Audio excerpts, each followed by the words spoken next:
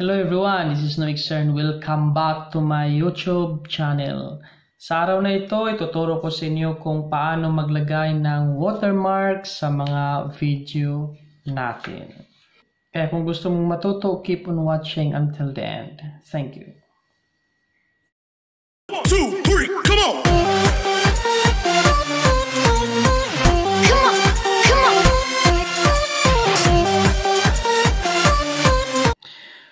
So ano ba ang ilalagay natin ng mga watermark?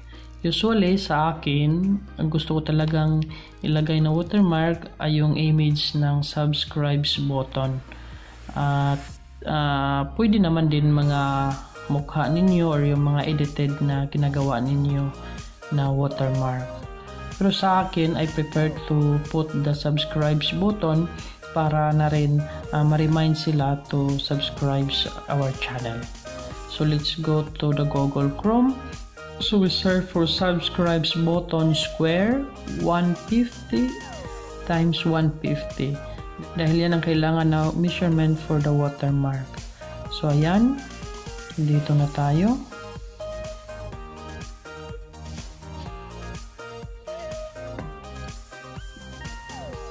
So ayan. So, pili lang tayo ng mga images kung ano ang gusto natin. So, for example, ito yung nagustuhan ko. Then, right click. And then, save as image.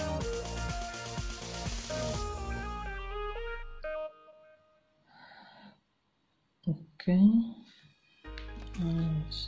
Subscribe button. Square. Okay, save. And so we go to our channel. We go to our YouTube channel. And here we click from there channel. Punta tayo dito sa ito. I-click mo yan. Tapos punta tayo sa YouTube Studio.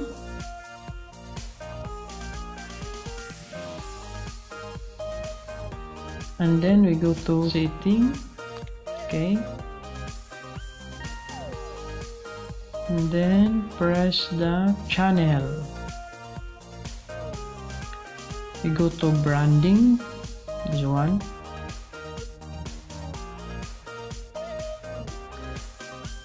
Ayan, yung nakalagay dito, remove, replace, dahil meron akong subscribes watermark. And then meron din dito display time, end of video, kung yung watermark mo ilalagay na ba sa katapusan. Then custom start time, meron siyang oras, 5 minutes ba, 10 minutes ba, na mag-appear siya sa video mo, or kung gusto mo entire video, at ito din ang pinipili ko para makikita siya sa lahat ng video mo from the beginning until the end. So papakita ko sa inyo kung paano gagawin. I-remove muna natin yung subscribes ko. So yan ang forma, no? So wala pang pag wala ka pang watermark. Adding a video watermark to your content is a great way to improve brand awareness and channel recognition. So choose an image.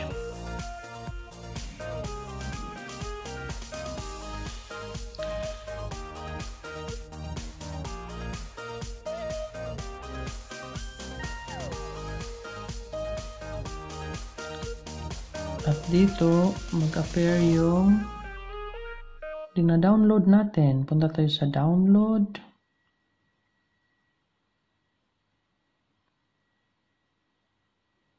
Ayan, mga subscribes button square. So, click natin to.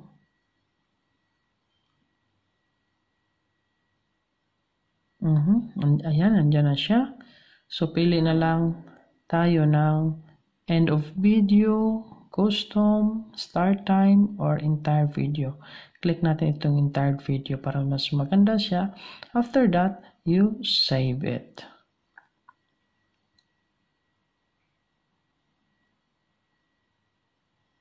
Ayan.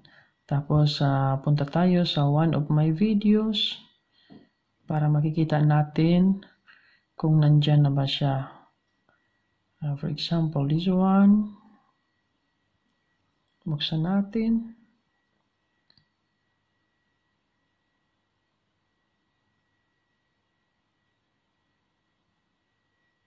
So, ayan na. Nakikita na natin yung image of subscribes button as a watermark. So, ganun lang kadali. So, I hope guys, itong tutorial natin ay nakakatulong sa inyo.